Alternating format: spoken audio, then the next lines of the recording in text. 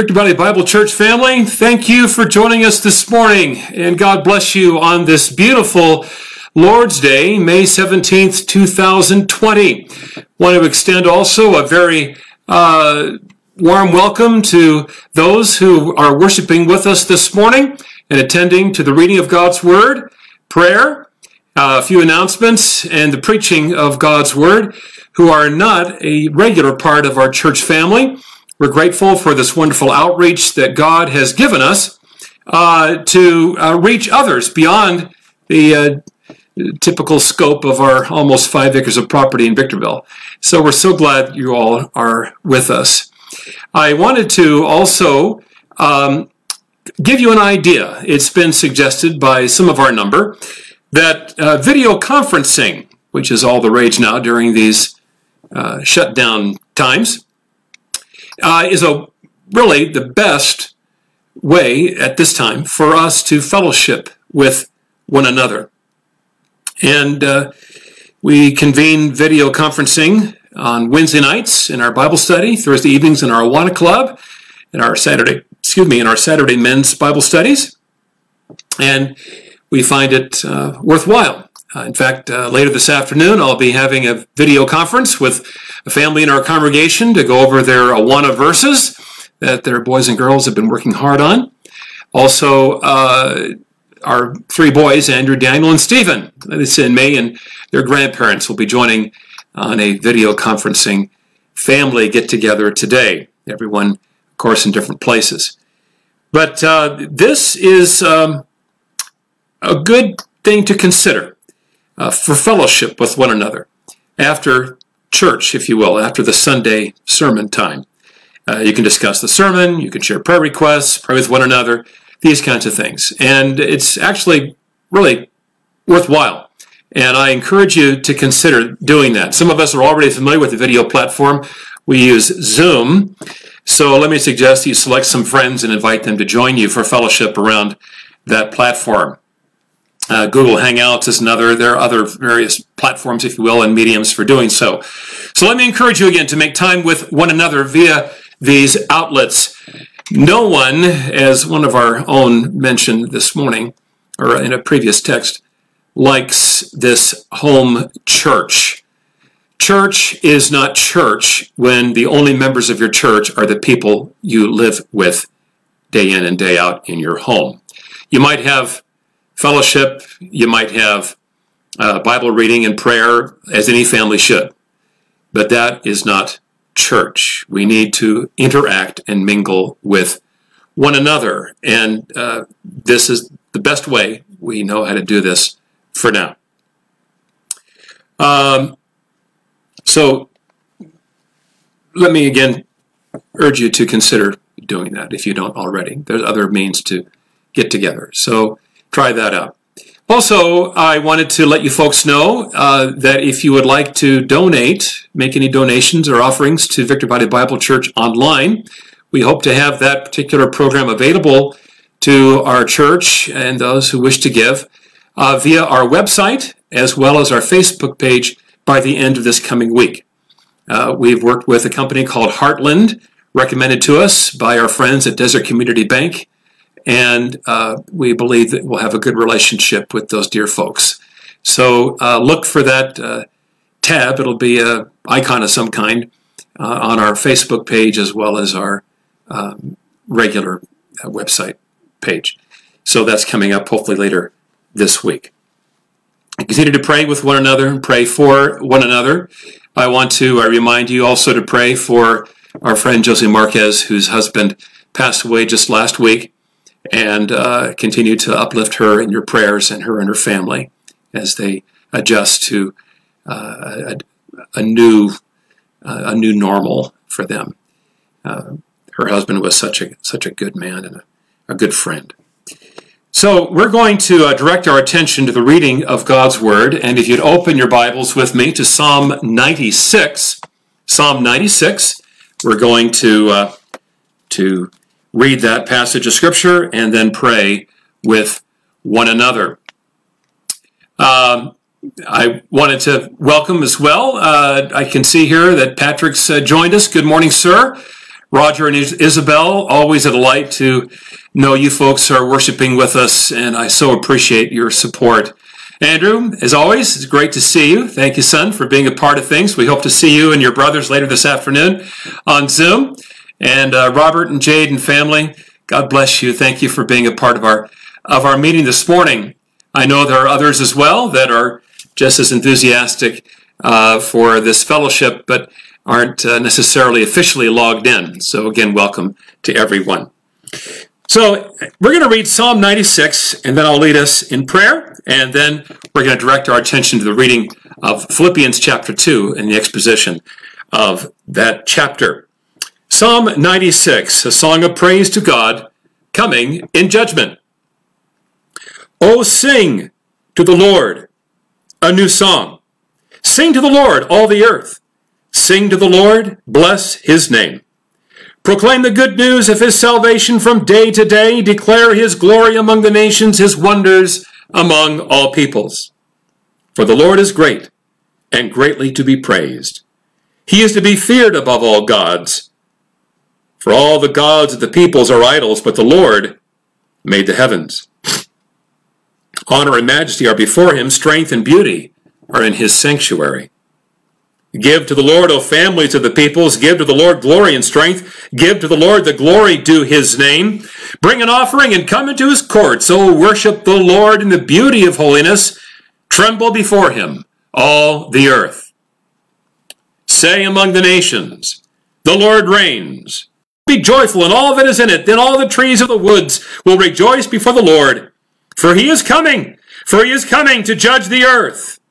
He shall judge the world with righteousness, and the peoples with his truth. Amen. Let's pray together. Thank you, our Father, for this 96th Psalm. What a tremendous statement this is. In a world, as we know, even now, ravaged by plague and virus, as it has been subjected for all these centuries, Lord, for many, many years, and your creation groaning with groanings that long and express its longing for the new creation and for the judgment, for the judge of the world to come. We thank you, our Father, for this psalm as it reminds us of how you established the earth, and it shall not be moved. It seems in these days, Lord, that there is great moving, there is great changing, and there is great instability and great chaos and great frustration, and many people wringing their hands, and politicians and world leaders alike uncertain, and their decisions fluctuating, and no one really seems to speak consistently, and the citizens of our nations in this world are so frustrated and eager to get back to work, and eager to worship, and eager to be back in church, and eager to be with their families and live lives normally. And it's so frustrating for so many people. So we thank you that this psalm here reminds us that you reign, that you are the God who has established his throne in the heavens and whose sovereignty rules over all. That our God is in the heavens and he does whatever he pleases in heaven and on earth. And you will judge the peoples, the nations, righteously. As it says in verse 10, and as it concludes this psalm, judging the world with righteousness and the peoples with your truth. You are coming. And our Lord Jesus Christ said that he is coming again with life and liberty to all who believe. Lord, we pray that when you return, we may be found faithful, serving you, recklessly giving ourselves over to selfless service to the King of Kings and Lord of Lords, and being unselfishly devoted to the better of other people. You are great, greatly to be praised, feared above all things, and we worship you this morning and thank you for being with us, for each of us, Lord. Thank you for our beloved congregation. Thank you for those who serve. Thank you for those who work. Thank you for the Wiesen family that's been working lately and making our building there at the church look presentable again. Thank you, Father, for our dear sister Josie, whose husband is with you in Christ, with you in heaven, with you in paradise. And we thank you, Father, for that wonderful assurance. May you bless and encourage Josie today, and Lawrence and Linda and Lori and Patrick and Dennis as they consider the hope of heaven and the gift of the Lord Jesus Christ, who came to die for our sins and rise again and come again as we believe he is. And the dead in Christ will rise first, and we who are alive and remain shall be caught up together with them in the clouds to meet the Lord in the air, and thus we shall always be with the Lord. Lord, we pray that through whatever means you give us, we may be faithful to proclaim the goodness of your salvation from day to day, and declare your glory among the nations and your wonders among all peoples. In Christ's name we pray. Amen. Now, let's direct our attention quickly now to Philippians chapter 2 for our sermon this morning. Philippians chapter 2. And I'm going to read the entire chapter for us. This is going to be our last stab at this remarkable chapter, the heart, as I say in the introduction to our online sermon this morning, the heart of the Philippian letter. This letter of the Apostle Paul, the fourth of his so-called prison epistles penned during his 2-year confinement in Rome, recorded for us in Acts chapter 28. And he writes from there the letters to the Ephesians, Colossians, and Philemon. And then, since there is comfort or consolation in Christ, the coming alongside of the Lord Jesus Christ, any comfort of love, because there is fellowship of the Spirit and affection and mercy. Fulfill my joy, Paul says, by being like-minded, having the same love, being of one accord, of one mind. Let nothing be done through selfish ambition or conceit, but in lowliness of mind, let each esteem others better than himself. Let each of you look out not only for his own interests, but also for the interests of others. Let this mind be in you, which is also in Christ Jesus, who, being in the form of God, did not consider it robbery to be equal with God, but made himself of no reputation, taking the form of a bondservant and coming in the likeness of men. And being found in appearance as a man, he humbled himself and became obedient to the point of death, even the death of the cross. Therefore God also has highly exalted him and given him the name which is above every name, that at the name of Jesus every knee should bow, of those in heaven and of those on earth and of those under the earth, and that every tongue should confess that Jesus Christ is Lord, to the glory of God the Father. Therefore, my beloved, as you have always obeyed, not as in my presence only, but now much more in my absence, work out your own salvation with fear and trembling, for it is God who works in you both to will and to work for his good pleasure. Do all things without complaining and disputing, that you may become blameless and harmless, children of God without fault in the midst of a crooked and perverse generation, among whom you shine as lights in the world, holding forth the word of life. That I may rejoice in the day of Christ, that I have not run in vain or labored in vain. Yes, and if I am being poured out as a drink offering on the sacrifice and service of your faith, I am glad and rejoice with you all. For the same reason you also be glad and rejoice with me. But I trust in the Lord Jesus to send Timothy to you shortly, that I also may be encouraged when I know your state. For I have no one like-minded who will sincerely care for your state. For all seek their own, not the things of Christ Jesus. But you know him. Yet I considered it necessary to send to you Epaphroditus, my brother, fellow worker, and fellow soldier, but your messenger and the one who ministered to my need, since he was longing for you all and was distressed because you had heard that he was sick. For indeed, he was sick almost unto death, but God had mercy on him, and not on him only, but also on me, lest I should have sorrow upon sorrow. Therefore I sent him the more eagerly, that when you see him again, you may rejoice, and I may be less sorrowful. Receive him therefore in the Lord with all gladness, and hold such men in esteem, because for the work of Christ he came close to death, not regarding his life, to supply what was lacking in your service toward me. So let's get started. Let's get started at learning of the life which is in Christ, this marvelous chapter.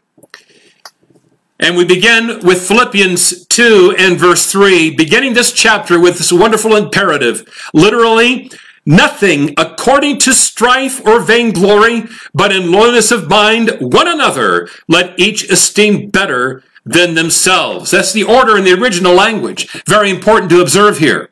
The stress being that nothing of selfish ambition or conceit is to mark Christian fellowship. Rather, and this is a very strong contrasting conjunction, but others first. is to be our motto. First in terms of importance, first in terms of interests. And you know that since entering this chapter, we examined the selfless model of our Lord Jesus Christ, verses 5 through 16. The examples of Paul, verses 17 through 18, and Timothy, last time, verses 19 through 24.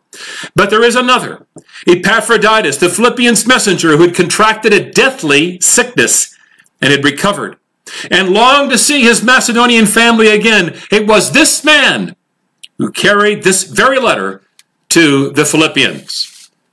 These men are selfless servants, following the pattern originally set by the Lord Jesus, the one who died for all, that those who live should no longer live for themselves, but for him who died for them and rose again, as 2 Corinthians 5:15 reminds us. These days, as we know, many have selflessly served, and in many cases even yielding up their own lives in their efforts to save one another. On April 3rd, 61-year-old Celia Marcos, a charge nurse at Hollywood Presbyterian Medical Center, rushed to resuscitate a patient who had tested positive for COVID-19. At the time, she was only wearing a surgical mask and not a more protective N95 mask. Marcos began feeling ill 3 days later and was admitted to the hospital where she had worked for over a decade on April 15th.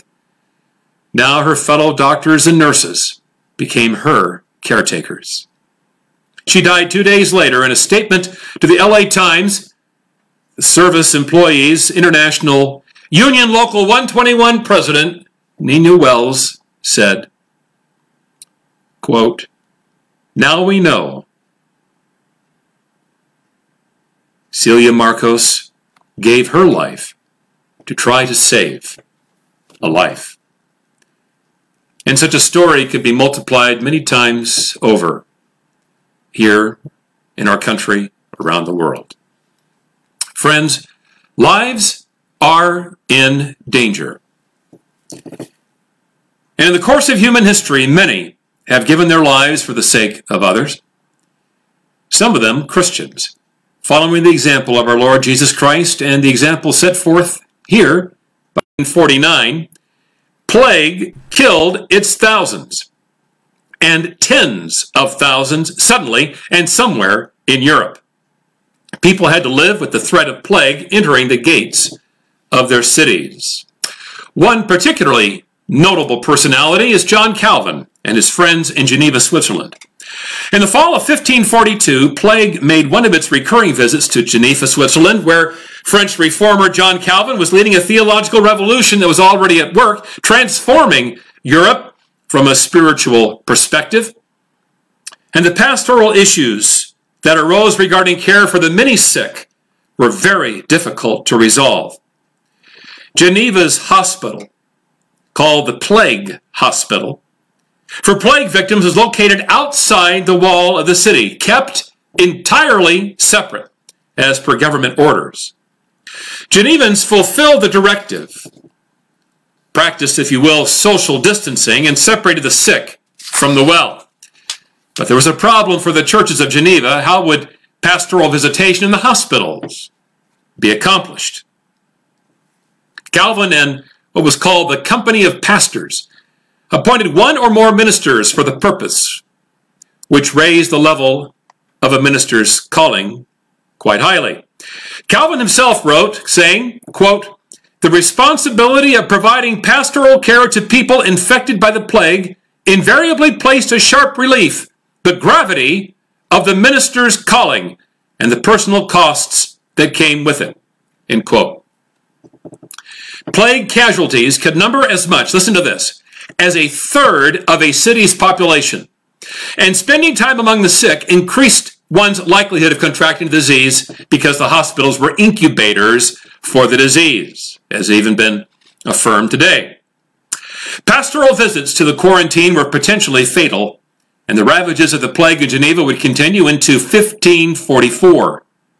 The hospital would require constant visitation by ministers, and Geneva sought ministers to voluntarily take on hospital visitation, and in the course of their duty, several contracted the disease and within weeks were taken away. Now look, no one wanted to die.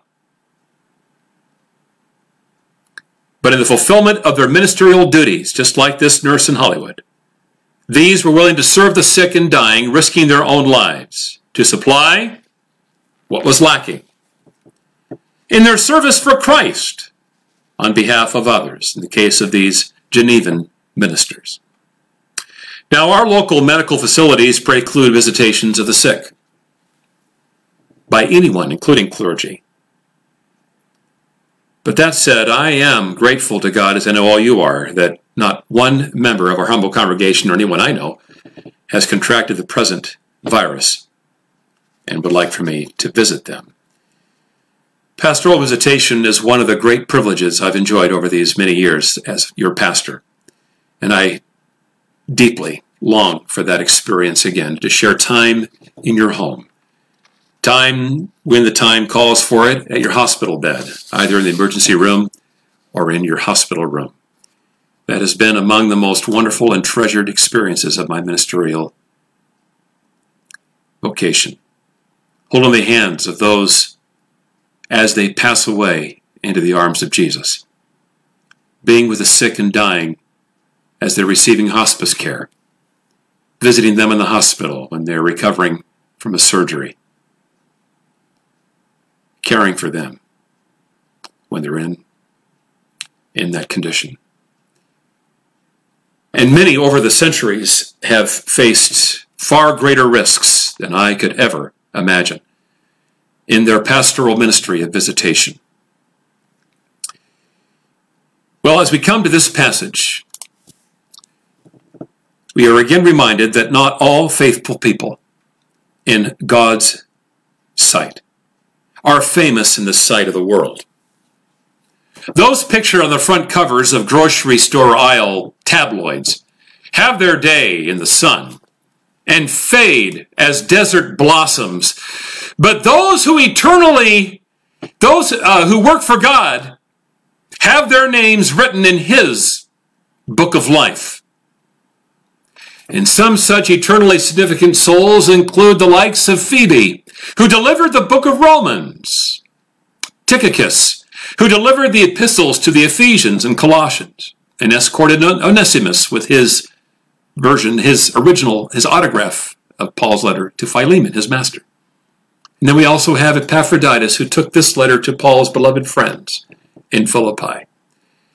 These are not commonly known personalities, even in the New Testament.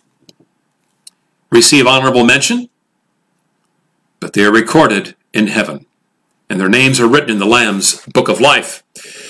So, outside of the reference to him in this letter, Philippians 2:25-30, and also Philippians 4:18, nothing more is certain of Epaphroditus, who provides another like-minded example of one who is willing to go the distance for the sake of others. As Paul concludes here, not regarding his life. And such men the Philippians were to esteem. They were to imitate, as he gives that imperative in Philippians 3:17. Note those who so walk as you have us for a pattern. And for us, the legacy of Epaphroditus is worth noting, and his life worthy of our emulation. We all need models. We all need examples. And as we've pointed out before, all of us are following someone. The big question is, who are you following? And, likewise, who is following you? We're in the middle, and every one of us needs to be, as it were, sandwiched in discipleship, following someone and someone following us. Epaphroditus would be someone to follow. Let's look at Epaphroditus. First thing we note is that he was a very special man. A very special man. Paul trusted in the Lord that he would soon be free to come to Philippi. He also hoped to send Timothy to them shortly. But notice that he considered it necessary to send Epaphroditus.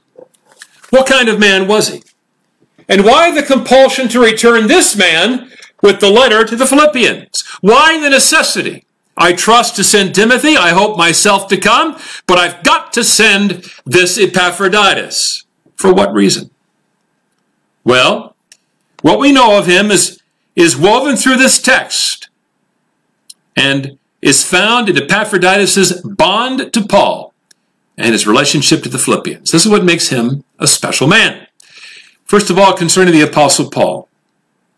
Epaphroditus literally means favorite of Aphrodite. Aphrodite, the Greek goddess of love. But Paul identifies Epaphroditus by three even more wonderful names, each referring to what is held in common between Christians who are like-minded. The favorite of Aphrodite was first of all, and even more significantly, a brother. A brother to the Apostle Paul. My brother. We see here that in his relationship to the Apostle Paul, the two of them shared a common affection. This takes us back to chapter 2 and verse 1. If any affection and mercy, fellowship of the Spirit. We are brothers, Paul says here. And the first reference to Epaphroditus is that he is my brother, Paul says. What an endearing term. What a familial term. One that conveys notions of love. A friend loves at all times, the Bible says, and a brother is born for adversity, Proverbs 17:17. And Epaphroditus proved to be just such a friend. Also, they labored in a common work. He is my fellow worker, sunergos. We are companions in labor, he says. A very special title, as Paul applies it to those in his extended greetings in Romans chapter 16, like Priscilla and Aquila, Urbanus and Timothy, Romans 16:3, 9, and 21. He refers to Apollos and himself as God's fellow workers in 1 Corinthians 3 and verse 9. Silvanus, Timothy, and Titus are also regarded as fellow workers, according to 2 Corinthians 1:24 and chapter 8:23. Clement and other fellow workers are referred to in Philippians 4 verse 3, whose names are in the book of life. In Colossians 4:11, the apostle remarks about Aristarchus, Mark, Jesus, who is called Justus, who are fellow workers. Again, Timothy is so referred to in in 1 Thessalonians 3:20. Philemon, Mark, Aristarchus, Demas, and Luke are also among Paul's fellow laborers, referred to as such in Philemon 1 verse 1 and verse 24. The Apostle John goes on to say in 3 John 1:8 that when we support missionaries, we are also fellow workers for the truth. So Epaphroditus receives honorable mention. He is on the trophy case. He is on the shelf of God's fellow workers, those esteemed by that wonderful title. Among Paul's fellow workers whose names are in the book of life, Philippians 4:3. And labored in this common work. Also, they were engaged in a common warfare. Paul and Epaphroditus were fellow soldiers. The phrase fellow soldier is one word in the original and is applied to but one other in the New Testament, Archippus, Philemon 1 verse 1, perhaps the son of Philemon and Apphia, who led their house church. By this title, fellow soldier, Paul associates this man with the labor and conflicts in the cause of Christ. As Paul would say in Philippians 1:27, striving together for the faith of the gospel, not in any way terrified by your adversaries. Verse 29, it has been granted for you to suffer for his sake, having the same conflict. These are war terms. These are terms of conflict.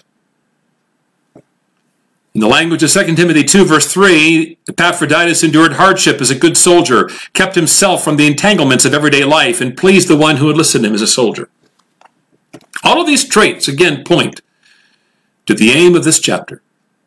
As each of us should be concerning one another, so Paul was with Epaphroditus and him with the apostle. One with each other in sympathy. One with each other in work. One with each other in danger. Epaphroditus had indeed stood with Paul in the firing line. He was, as the saying goes, one to ride the river with.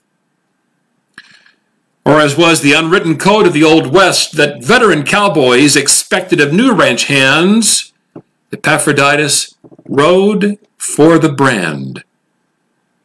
In the American West, a brand is a ranch's trademark, used to separate and document ownership of livestock. The brand represents pride, duty, and stewardship. It inspires loyalty and dedication, just like an American would raise his right hand and pledge allegiance to the American flag. Brands are used to permanently mark cattle, horses, and sometimes other livestock in spring and fall roundups where cattle are gathered on the ranges in order to brand and earmark the calves, wean, sort for ownership, and cut out those wanted for shipment to market. As to writing for a brand, cowboy poet Red Steagall summed it up best in one of his poems that earned him recognition as the official cowboy poet of Texas. He wrote, "Son, a man's brand is his own special mark that says this is mine. Leave it alone. You hire out to a man, ride for his brand and protect it like it was your own." The scripture teaches, beloved, that when a person receives Christ as Savior and Lord, God's seal or brand is affixed on his soul. He is marked, a marked man, branded with the name of Christ. He belongs to God. As Christians, we ride for his brand, and we protect his flock like it is our own. And Epaphroditus was just such a man who rode for the brand of Christ. Are you so inspired with loyalty and dedication to his brand? Will you ride for him?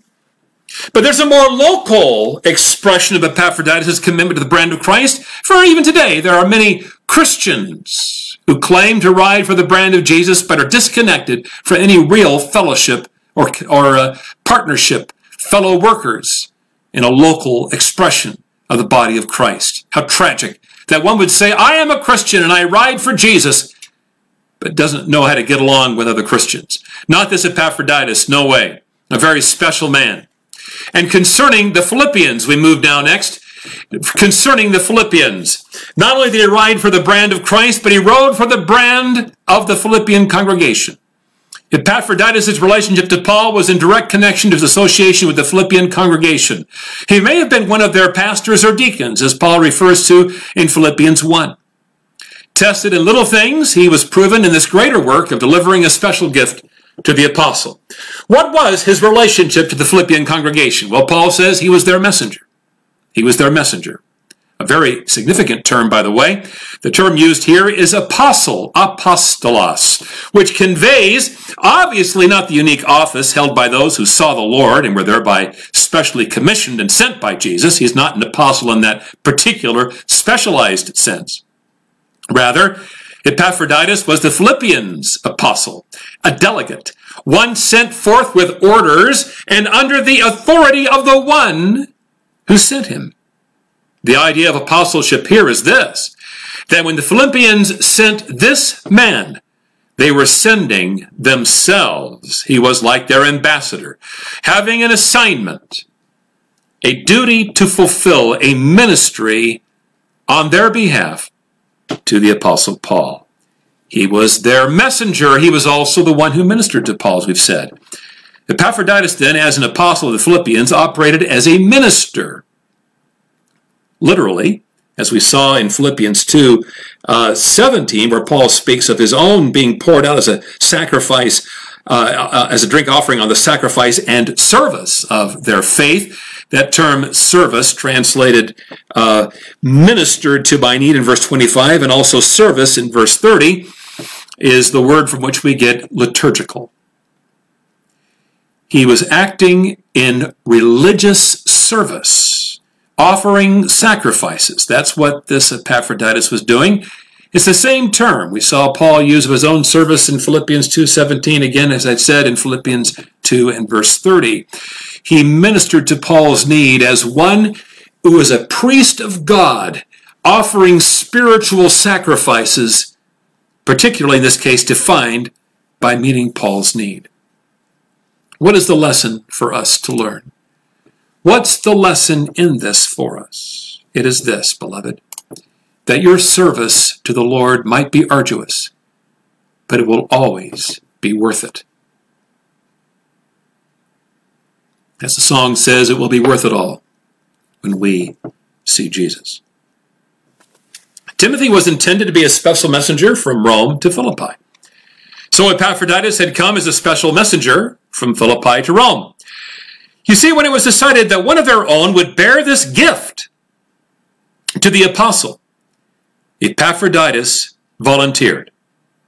The love of Christ took possession and opened the heart of Epaphroditus to the need of his spiritual father and founder of the Philippian church.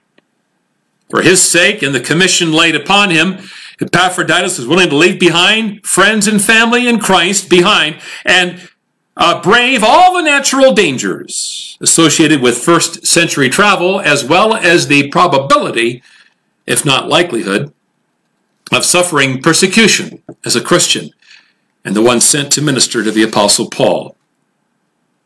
What tenderness must have exchanged between the two of them as he came to Paul's rented quarters there in Rome and handed over to him the chained apostle, the contribution of the Philippian church. In Philippians 4:18, we see this again. Paul says, I have all, I abound. Philippians 4:18. I am full, having received from Epaphroditus the things sent from you, a sweet-smelling aroma, an acceptable sacrifice, well-pleasing to God. A few years later, there was another who ministered to Paul. This man traveled even further from Ephesus to Rome. Perhaps on business, he had left his family and journeyed to Rome. And there, having spent great time, energy, finances, effort, and certain dangers, Onesiphorus came to see the Apostle Paul. I'd like for you to turn in your Bibles with me to 2 Timothy chapter 1, where we read of another like-minded messenger and minister to the Apostle Paul. 2 Timothy chapter 1, verses 16 through 18 speak of this Onesiphorus, who came to see the Apostle Paul at his own expense, and notably was not ashamed of Paul's chains, but sought the apostle out and found him. Now, the imprisonment Paul is undergoing here is much more severe than the one we read of in Acts 28. This was no rented quarters thing. This was a dungeon. This was a dingy, miserable existence. And chained as a prisoner of Rome. That's how he would have been regarded now. Not able to receive visitors so freely as in the Acts 28 confinement, which he refers to in the book of Philippians. This is much more intense. And to associate with one in chains would have tarnished the reputation of this Onesiphorus. But he says here, the Lord grant mercy to the household of Onesiphorus, for he often refreshed me and was not ashamed of my chain. But when he arrived in Rome, he sought me out very zealously and found me. The Lord grant to him that he may find mercy from the Lord in that day. And you know very well how many ways he ministered to me at Ephesus. Another man like this Epaphroditus is this Onesimus, or this Onesiphorus. An amazing man. What a couple. What an amazing group of people. Like those to whom Paul refers in Philippians 2:21, who all seek their own, not the things which are of Christ Jesus, this Onesiphorus selflessly served the apostle and refreshed him, just like this Epaphroditus. Both of these men received honorable mention in the Word of God. And you too, my brother or sister, fellow worker, my fellow soldier, my fellow priestly servant of Christ's people, your name also is in the book of life, and your efforts for the owner of the brand will be so recognized in the day of Christ, and the Lord will grant to you that you also will find mercy from the Lord on that day. Oh, may we know very well how many ways we minister to one another in our own Ephesus. All that in Philippians 2 and verse 25. Let's go secondly then to how Epaphroditus became a very sick man, verses 26 through 27. Back to Philippians 2, 26 through 27. Epaphroditus became a very sick man, and the servant's Christ-mindedness here is evident by his concern over what others had heard about his condition. Less anxious, apparently, about his illness than he was about what the Philippians had heard. What kind of sickness afflicted the Macedonian messenger? Let's find out. Well, first of all, it was a distressing sickness.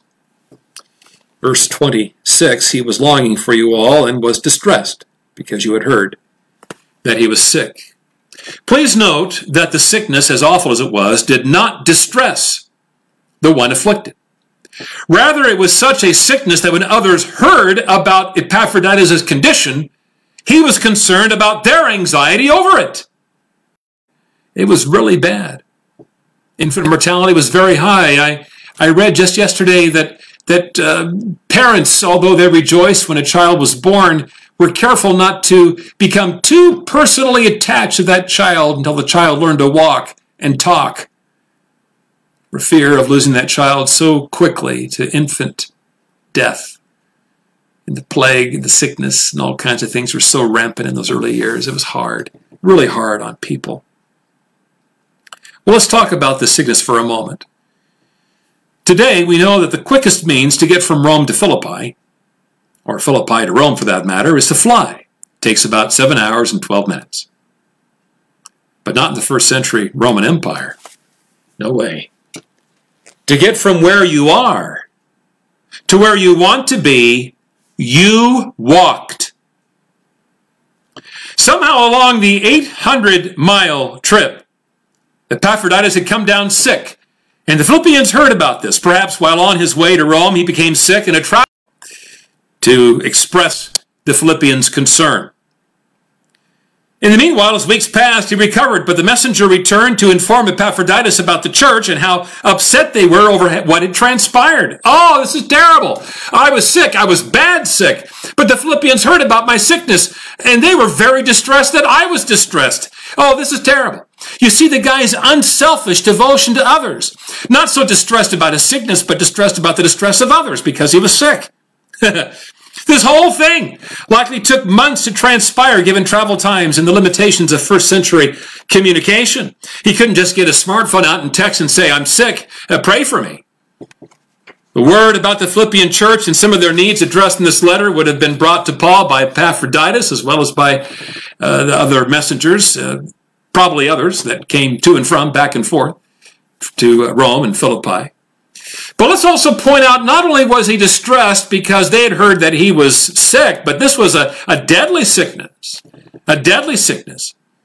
You see, during the imperial period of Rome, disease was a harsh reality of life. As the borders of the empire continuously expanded and the population steadily grew, cities in the Roman Empire were exposed to a multitude of diseases. The city of Rome, a high population urban center, was a hub of diseases. Trade and an influx of foreigners made it inevitable that every disease known to the empire would find its way to the city. All roads lead to Rome and carry their sickness with it. The afflictions ranged in severity, some being catastrophic, others not being quite as deadly. Malaria and tuberculosis are thought to have been very common in ancient Rome. Malaria in particular is believed to have been a very serious problem because Rome and many other Roman cities were surrounded by mosquito-breeding marshes, and people were dying of malaria by the thousands in Italy, even on into the 20th century. Parasites bred in the unsanitary culture and chronic respiratory disease was a common malady. Let me also point out from the Greek that the term rendered sick, astheneo, A-S-T-H-E-N-E-O, astheneo, is a very strong word. It does not convey the notion of a common cold or general weakness and fatigue, but something really bad, very weak. In fact, figuratively speaking, the apostle writes of this in Romans chapter 8 and verse 3, saying that the law was weak through the flesh, so weak that what we could not do by the law, weak as it was through the flesh, God did by sending his own Son in the likeness of sinful flesh. And on account of sin, he condemned sin of the flesh. The law was so weak to save us that God had to save us by killing his own Son on our behalf. That's how weak it was. And this term osthenao is used 36 times in the New Testament, many times in reference to physical illness.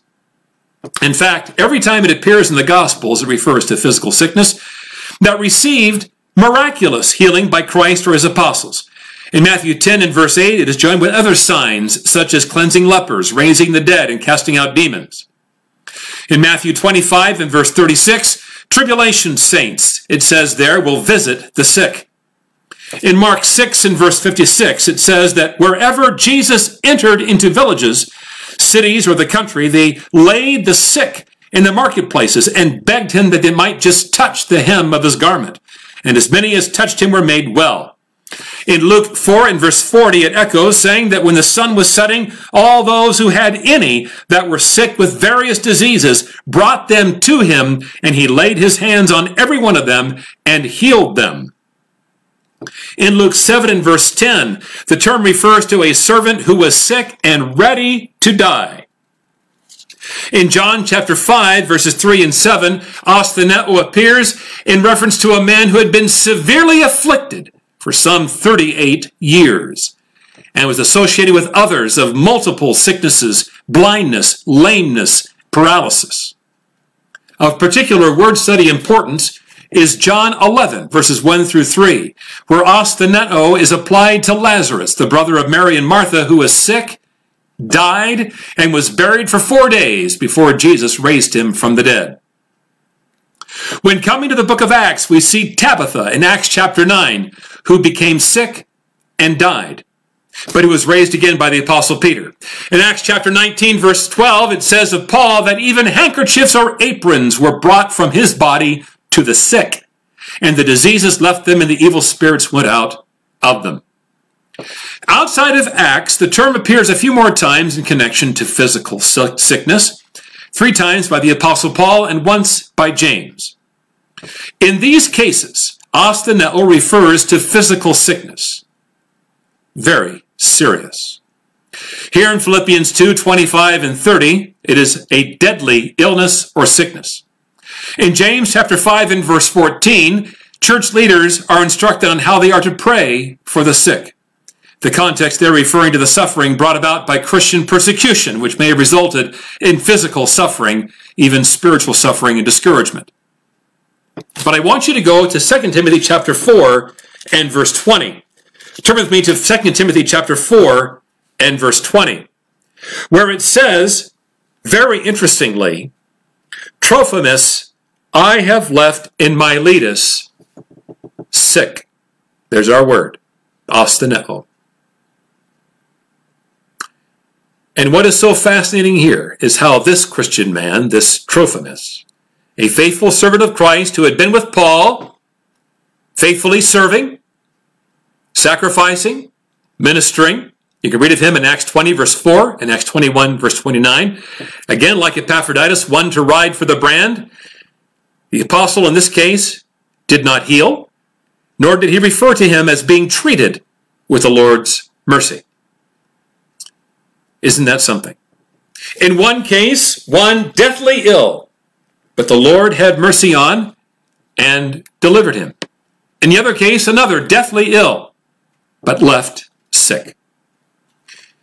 Let's return to Philippians chapter 2 and see then how this sickness was defeated. It was a defeated sickness. Now, we do not know, nor is the text definitive as to the means of Epaphroditus' recovery. Was he miraculously healed by Paul's giftedness as an apostle?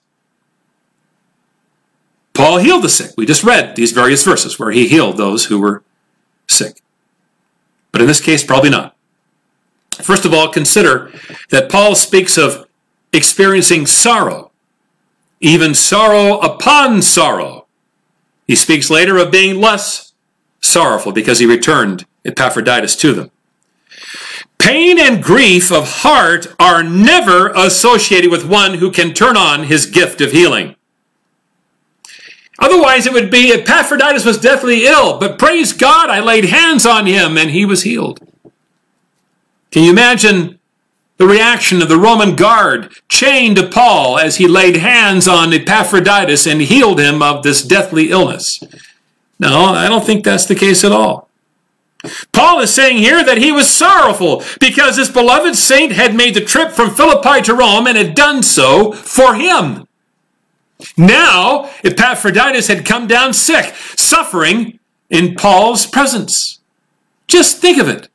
If he had died, sorrow upon sorrow. We can only guess what Paul's referring to by the first level of sorrow. The conditions of his confinement, unable to get around. And now chained, all this carrying on, the sorrow, and now the additional sorrow would have been piled on with the loss of a long-time friend and dear brother in Christ. Sorrow upon sorrow I faced because this beloved brother, fellow worker, fellow soldier had come down sick and was dying. No doubt Paul did not exercise his miraculous gift of healing, I say. If that gift was free and readily available for use by Christians on behalf of other Christians, Paul would have applied it much earlier in this case and not let Epaphroditus become so deathly ill. Second, we know from the evidence in 2 Timothy 4 and verse 20 that not every Christian who took ill was healed by the one with the gift of healing. Paul, we know, had the gift, but that enablement was not necessarily given to heal Christians of their physical problems. In the case of Trophimus, the apostle left him sick, deathly ill.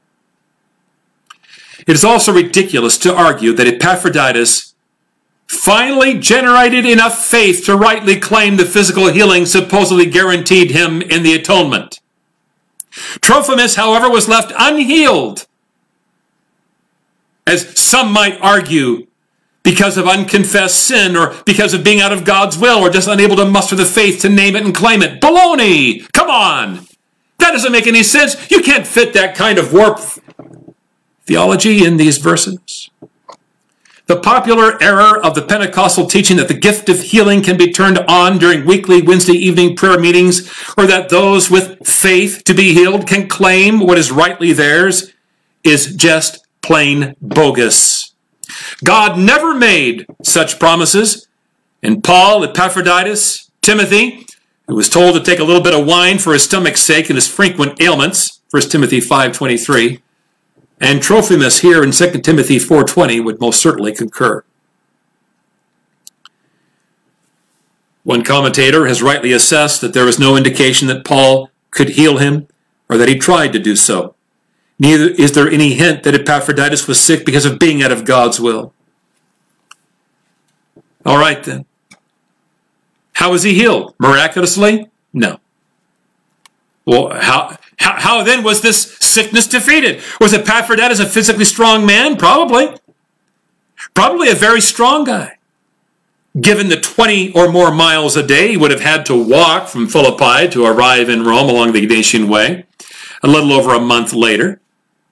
The man was determined, he was commissioned, he was motivated, physically fit. Otherwise, the Philippians would never have trusted him with the gift. You don't send a sick man or a guy given over to sickness all the way to walk 800 miles to deliver a gift. This guy was in shape, at least when he left Philippi. Perhaps in his case, the sickness went away. Is that how it just sort of, lost oomph?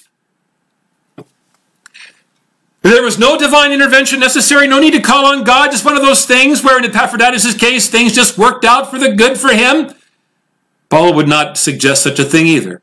That's a naturalist viewpoint, entirely foreign to the apostles' theology. No natural causes could possibly be adequate to explain what Epaphroditus experienced. Was Epaphroditus healed by medical care? We don't know for certain, but perhaps Luke, the beloved physician, was still here, referred to as one of Paul's fellow workers with him when he writes the books of Colossians and Philemon. Maybe he was still here. Even with the possibility that Luke, the beloved physician, was still with Paul, look, far fewer people in antiquity recovered from death's door. You get ostheneo, you don't recover. That's typically was the case. A reality difficult for us to grasp in our age of modern medicine. No, again, this is not entirely probable. Well, how can we know that Epaphroditus was healed? What way, what means? How was he restored to make that long journey back to Philippi and continue ministering? How do we know? Paul tells us, look, here's the lesson. Look, let us grieve for the sick, but also acknowledge God's mercy.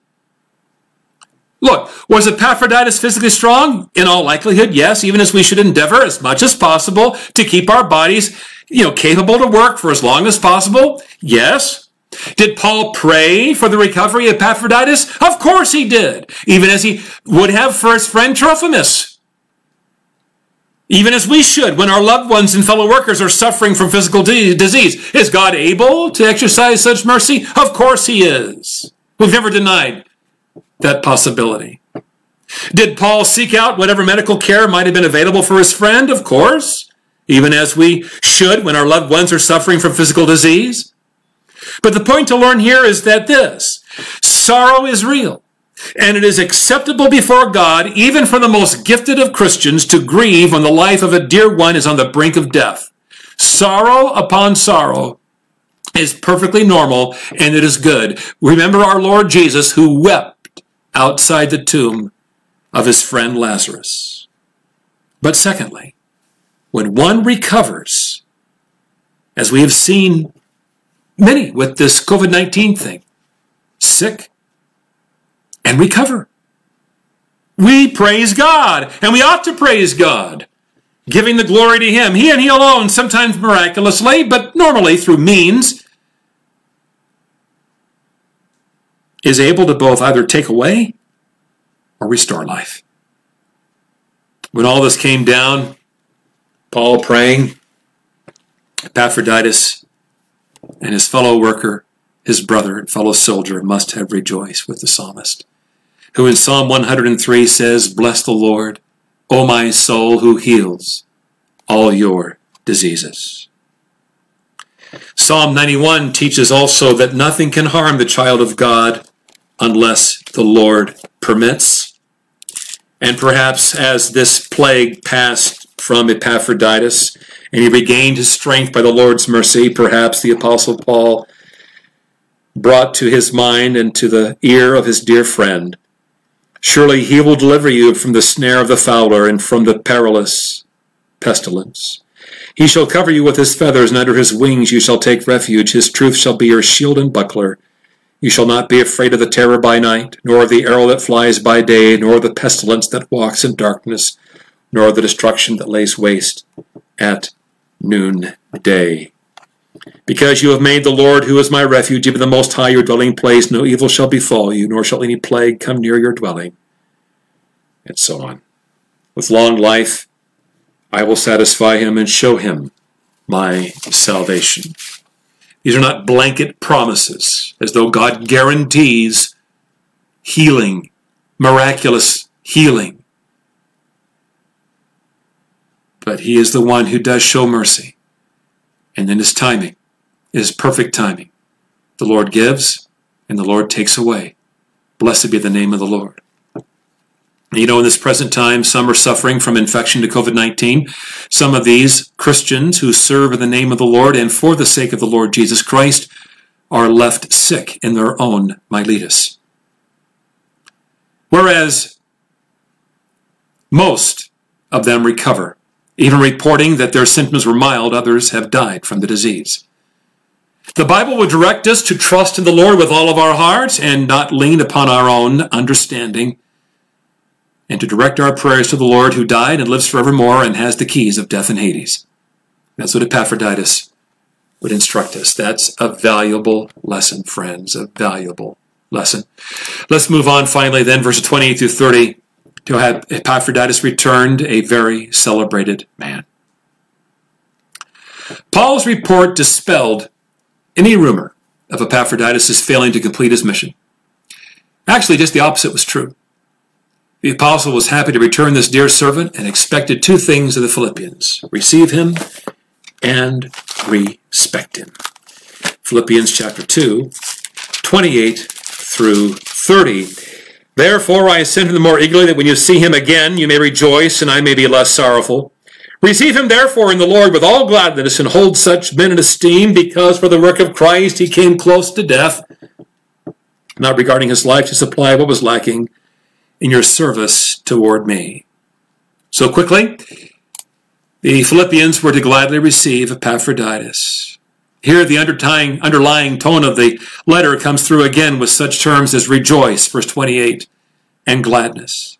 All gladness.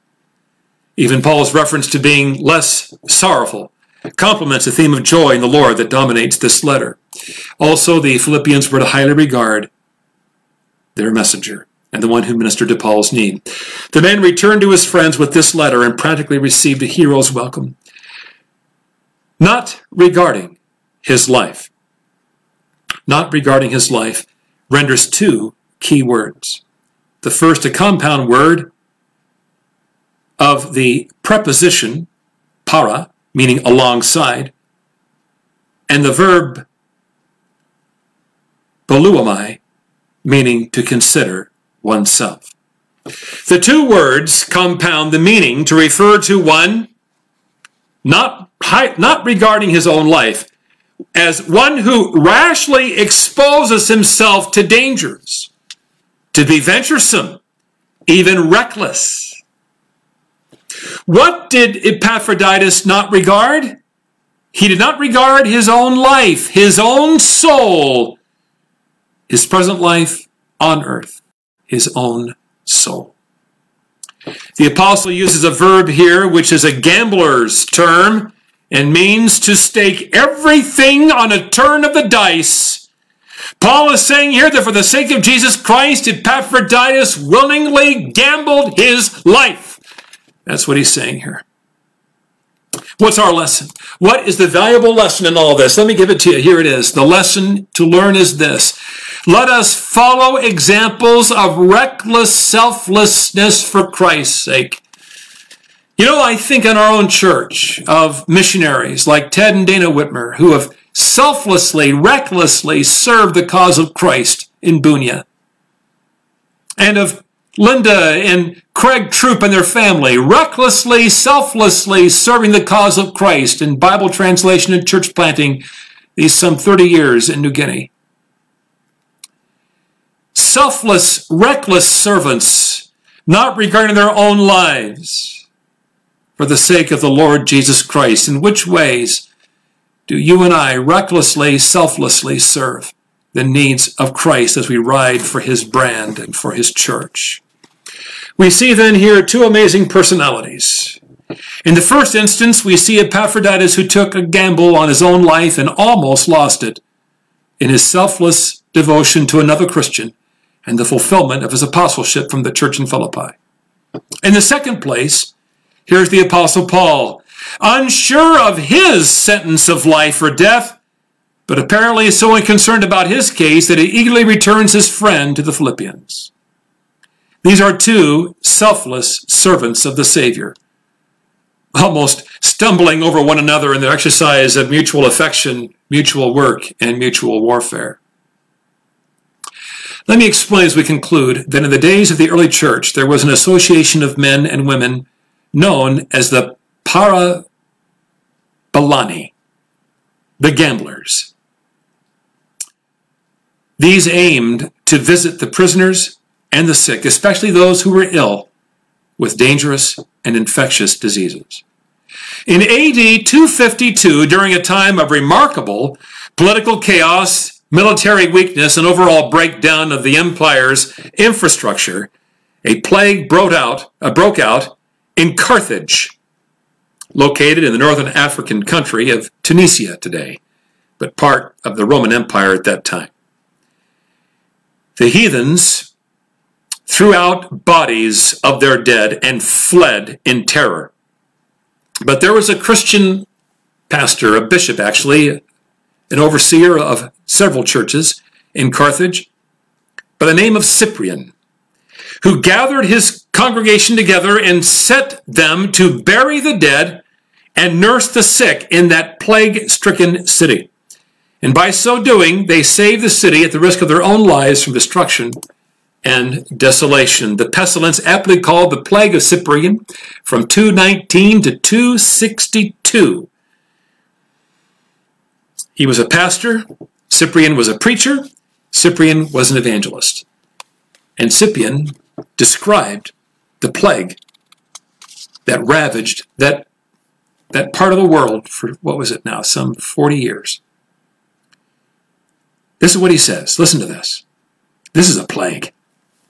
Cyprian, writing between 249 and 262, writes of the plague and of mortality. These are adduced as proof of faith that the strength of the body is dissolved, the bowels dissipate in a flow, that a fire that begins in the inmost depths burns up into wounds in the throat, that the intestines are shaking with continuous vomiting, that the eyes are set on fire from the force of the blood, that the infection of the deadly putrefaction cuts off the feet or other extremities of some, and that as weakness prevails through the failures and losses of the bodies, the gait is crippled or the hearing is blocked and the vision is blinded, carrying off day by day with abrupt attack numberless people, every one from his own house. Now that, my friends, is a plague. And it lasted for some 40 years. And Cyprian and his congregants ministered to the sick and dying at the risk of their own lives, recklessly, selflessly devoted themselves to the cause of Christ. To put it more plainly, the disease pathology of Cyprian's plague included fatigue, bloody stools, fever, esophageal lesions, vomiting, conjunctival hemorrhaging, and severe infection in the extremities, debilitation, loss of hearing, and blindness following in the aftermath. During these days of widespread untold suffering, Bishop Cyprian delivered a sermon entitled On the Mortality. And in it, the fiery preacher set out to strengthen the faith of believers and to warn sinners who refuse to embrace the salvation found alone in Jesus Christ. This is what he says, quote, "Dearest brethren, the kingdom of God has begun to be nigh at hand. The reward of life and joy of eternal salvation and perpetual happiness and possession of paradise lately lost already while the world passes away are coming nigh. Already heavenly things are succeeding to earthly, and great to small, and eternal to transient. What place is here for anxiety and solicitude? Who amid these things is tremulous and mournful, except in whom hope and faith are wanting? It is for him to be afraid of death, who hath not willing to come to Christ, and for him to be unwilling to come to Christ, who does not believe that he has begun to reign with Christ. Doubtless, let him fear to die, and only him who, unborn of water and the Spirit, is the property of hellfire. Let him fear to die, who is without title in the cross and passion of Christ. Let him fear to die, who is to pass from death here into the second death. Let him fear to die, on whom at his ongoing away from life in eternal flame will lay pains that never cease. Let him fear to die, on whom the longer delay confers this boon, that his tortures and groans will begin later. There are many among ourselves who die in this pestilence, however. There are many among us who are at liberty from the life below. This pestilence, as to Jews and heathens and Christ's enemies, it is a plague. So too the servants of God is its departure to their salvation. That without distinction between man and man, the just and the unjust die alike. Think not because of this, that the good and the wicked pass to the same end. The righteous are called to their refreshing, the unrighteous hurried into punishment. The faithful obtain a speedier deliverance, the unbelieving speedier retribution." Unquote. What is faithful Cyprian saying? His point is plain, beloved. All die Righteous and wicked alike die. And there is an eternal place fit for all. Heaven and blessing for those who trust in Jesus Christ, and hell and cursing for those who refuse to come. Come, Cyprian would say. Come, the Lord Jesus Christ would say. Come, the Apostle Paul, Timothy, Epaphroditus, and Trophimus would say. Come, do not delay. You will die, if not by COVID-19, by some other plague of sin and corruption. Now is the day of salvation. Do not put the Lord Jesus Christ off. Christian, as you see this world passing away, give yourself over to reckless selflessness. Gamble your life away in the service of your Savior.